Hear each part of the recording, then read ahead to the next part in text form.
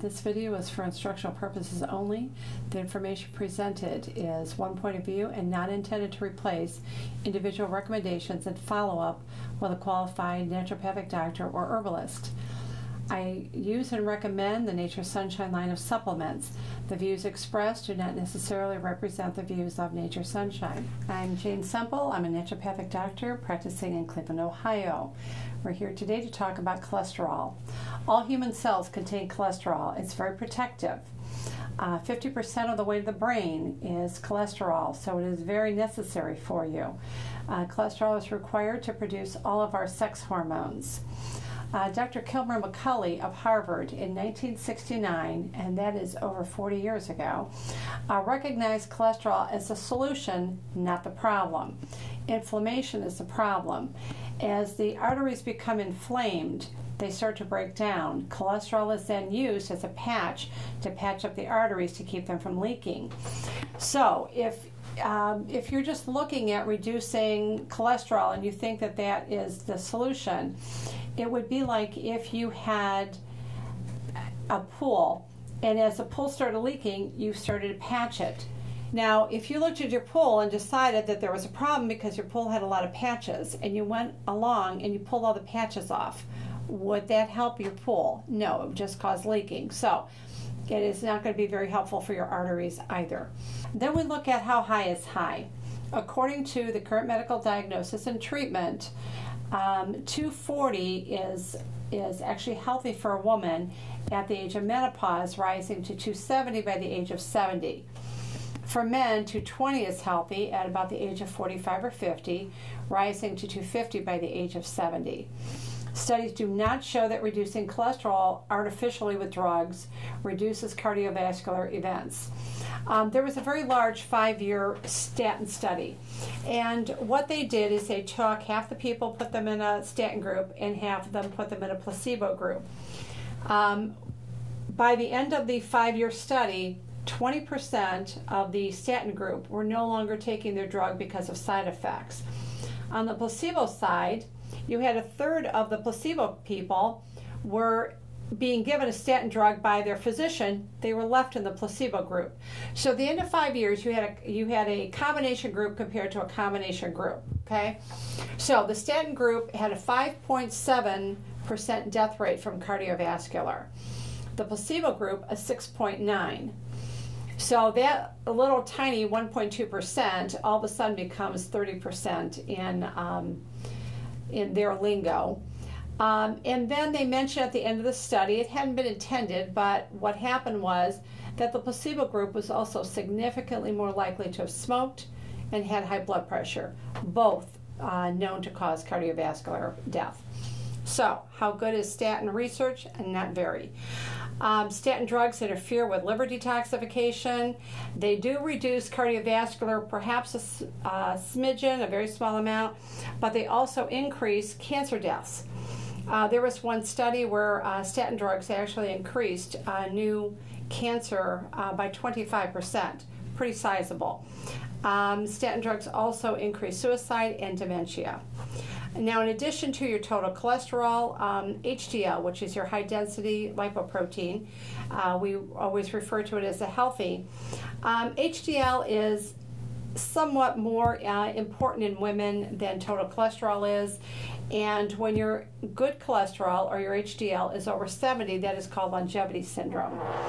In addition to your cholesterol numbers, your triglycerides are also very important. Most tests are looking for about 150, but that is only true until about the age of 30 or 40, and then every decade of life you're allowed an extra 10.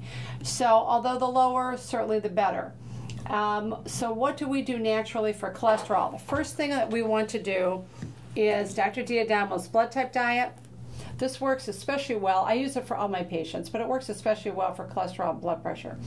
Blood type O's do better with a lot of vegetables, but with some of the darker meats, the beef and the lamb. And staying away from grains. Grains will absolutely increase triglycerides and eventually cholesterol. Blood type A's do better with a lot of vegetables, but with the lighter meats like turkey and chicken. And their cholesterol will go up when they're eating dark meat or when they're eating a lot of dairy products, especially cheese, which I don't recommend. You can pick up Dr. D'Adamo's books, and I'm sure anywhere on the internet also. Another thing that you can do is exercise. Exercise will decrease overall cholesterol. It will increase the HDL, or the healthy cholesterol. So that's very good for you. Low inflammatory fiber are oats, apple pectin, brown rice, and psyllium, all very good for you. Supplements that you can do. I recommend the same chelation program for cholesterol as I do for blood pressure. Mega-Cal and a trace mineral, 1-3 times a day. You do that for a couple weeks, then you increase to 2-3 times a day. Stay up there for a period and then start reducing back down. Men can go up to 3 times a day for a while, but I recommend that women stay at 6. We don't have as much blood volume as men, so we don't need it to be as high. You may have read reports that wine is very good for us. It reduces cardiovascular death. And that red wine is good. They have done studies where they have taken people, giving them white wine, red wine, or vitamin C. After 2 hours, white wine increases the antioxidant value of your blood by 7%. Red increases it 11%. And then if you took 1,000 milligrams of vitamin C, it increases it to 29. So that is 7, 11, and 29%. Vitamin C, clearly the better choice. Vitamin E, Dr. Evan Shute, a Canadian, did studies on vitamin E in the 1950s, writing a book on vitamin E in the heart. Vitamin E is shown to be very protective, reducing cardiovascular events, and very much worthwhile. If you do vitamin E, you want a natural one, not the synthetic that you're going to get in drugstores. You have tocopherols, tocotrienols, so we really do need the full spectrum of vitamin E.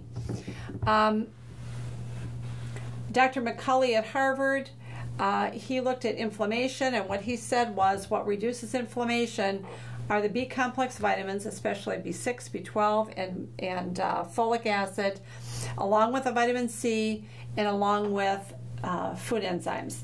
So I do recommend that you choose, again, a B-complex, one of the C's, and one of the enzymes. Essential fatty acids are very good for increasing HDL. They may reduce total cholesterol a little bit, but they're mostly used to increase the healthy cholesterol. And again, the higher the HDL, the better. Garlic. There are over 2,000 studies of garlic, all shown positive effects. Garlic is excellent for the cardiovascular system. It will reduce your cholesterol a little bit. It also has a good effect on your blood pressure. If you cannot get it down another way, then you can go to red yeast rice. I use the Nature Sunshine line, and this bottle would recommend 2 red yeast rice 3 times a day. I don't have anyone on more than 2 a day. I usually recommend 1 a day. Go to 2 if you need it. Again, we want to keep your cholesterol healthy. A woman below 240, a man below 220. Something that was taught to me that I like to recommend to my clients is capsicum extract. It is said that capsicum extract will reverse and will stop a mild to moderate heart attack. And I suggest to people that they keep it with them. I have one in my car, one in my purse, one at home. It works very well. If you're interested in more information on cholesterol, please pick up my book, Cholesterol and Inflammation, A Naturopathic Approach.